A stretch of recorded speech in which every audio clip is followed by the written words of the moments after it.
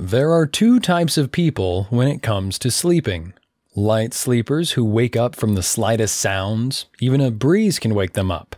The other type is heavy sleepers, those who won't wake up even if the whole house they live in got bombed or a hurricane passed next to them. Hell, they won't even wake up if World War III started. These two types of people exist in our lives, and each of us can be one of the two types. Hello. This is Jordan from Midnight Thoughts. In today's episode, we will answer the question, why are some people heavy sleepers while others are light sleepers? Before we begin, if you are new to the channel, don't forget to subscribe and to turn on the notifications so you don't miss our videos. In the beginning, to understand the difference between light sleep and heavy sleep, we should understand how sleep occurs and understand the stages that we pass through once we lay on bed till waking up. It is agreed among scientists that during sleep we go through 5 main stages. The first stage is the shortest stage because it lasts for only a few minutes. In this stage, we are half asleep, half awake, where our body starts to prepare itself for the following stages. So the breath rate, heart rate, and brain wave activity decrease, and the eye movement decreases as well. In addition to that, the muscles begin to relax, and during this stage, it's easy to wake the sleeping person up. Then comes the next stage, which lasts for a longer period of time and can last from 30 to 60 minutes. And during this period, our respiratory rate, heart rate, and brainwave activity begin to slow significantly. The muscles relax, and the eye movement stops completely. And from here, the third stage begins, which is the first stage of deep sleep. Then comes the fourth stage, which is the deepest stage of the sleep cycle. In this stage, it's difficult to wake the sleeping person up. This fourth stage is really important in maintaining our health. It's even called the recovery stage. During this stage, our body performs more than one vital function. The kidneys filter the blood, the wounds heal rapidly, and the body rebuilds and renews the cells, and the important hormones begin to be secreted. Our blood sugar is balanced, the metabolism is optimized, and finally, the immune system is activated and it removes any toxins from the body. And the 4 stages that we've mentioned can be grouped under one big stage, which is the non-rapid eye movement sleep. And by the end of these stages, the respiratory rate starts to increase, and the heart rate and blood pressure also increase. And your eyes start to move everywhere rapidly. Also, the brainwave activity is at its highest, the same activity as when you are awake. And this is what makes dreams occur at this stage. And once the 5 stages are completed, the sleep cycle keeps on repeating. And it can be repeated 4 to 5 times per night. And this depends on the sleeping person and their age.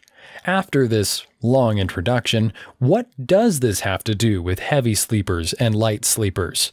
The key difference between heavy sleepers and light sleepers is the amount of time that each person takes during each stage. And, unexpectedly, the number of hours that the person sleeps has nothing to do with this.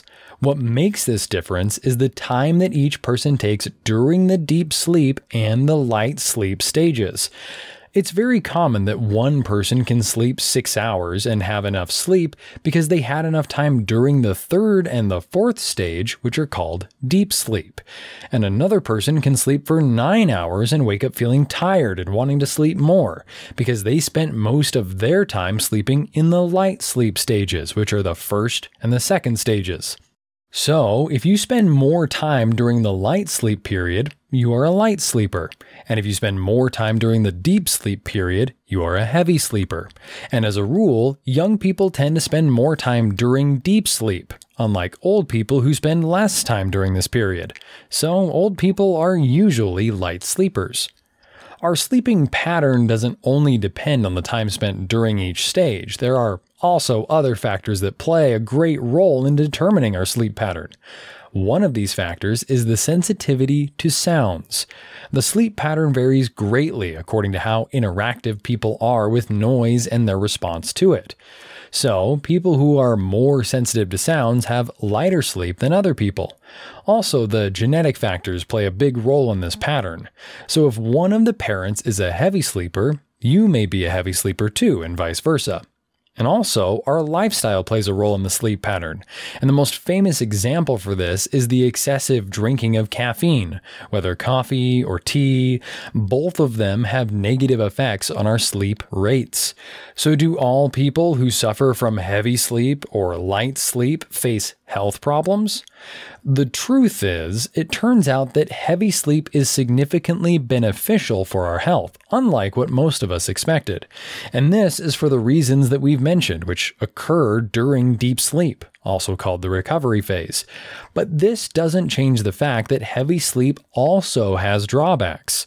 One of the harms that heavy sleep causes is an increase in obesity rates and an increase in the rate of heart diseases. This is in addition to the fact that you may be late or miss a lot of important stuff while sleeping, such as meetings in the company you work for, or being late for college, which I'm sure happened a lot. On the other side, light sleep has more problems than heavy sleep. That's because the body is deprived of all the benefits that occur during deep sleep. And in the end, whether you're a heavy sleeper or a light sleeper, there are some tips that may help you sleep better. One piece of advice is to stick to a consistent sleep schedule, where you go to bed and wake up at the same time every day, even on your days off, because this helps your body get into a rhythm, where this consistency strengthens your body's internal clock, making it easier to wake up early naturally. Another thing you can do is set a bedtime routine. You can assign the last half an hour before sleep to do something that you love. You can read a book that you like, write a journal, or take a hot shower. What matters is that you should get yourself away from any physical or mental stress. Also, try to keep the room temperature as cool as possible. The decrease in body temperature helps you sleep for longer periods of time. And the last thing is to try to make your mattress and pillow as comfortable as possible. And investing in your bed, mattress, office chair, and items where you spend most of your time on is something worth devoting some of your budget to, because this will benefit you in the long term in a way you can't imagine. One more thing is to block any external stimuli, such as sound and light, and to hang blackout curtains and to make your bedroom the furthest room from the street. And finally, keep any electronic device away from the bedroom, your television, your computer, and your mobile phone, as they all emit blue light that inhibits the production of the melatonin hormone, which is responsible for regulating the sleep cycle and has an important role in regulating our circadian rhythm. And with this, hopefully we've answered the question, why are some people heavy sleepers while others are light sleepers? That's it, we're done for today. If you liked the video, don't forget to like and share it. And if this is your first time on the channel, here we answer the questions that may cross your mind while lying in bed after midnight. And as usual, if a question comes to your mind in the middle of the night that confuses you, write it for us in the comments so we can answer it for you. Most of the episodes we make now are taken from the comments. Also, don't forget to subscribe to our channel. We're trying to reach 10,000 subscribers by the end of this year. See you in the next episode. Bye.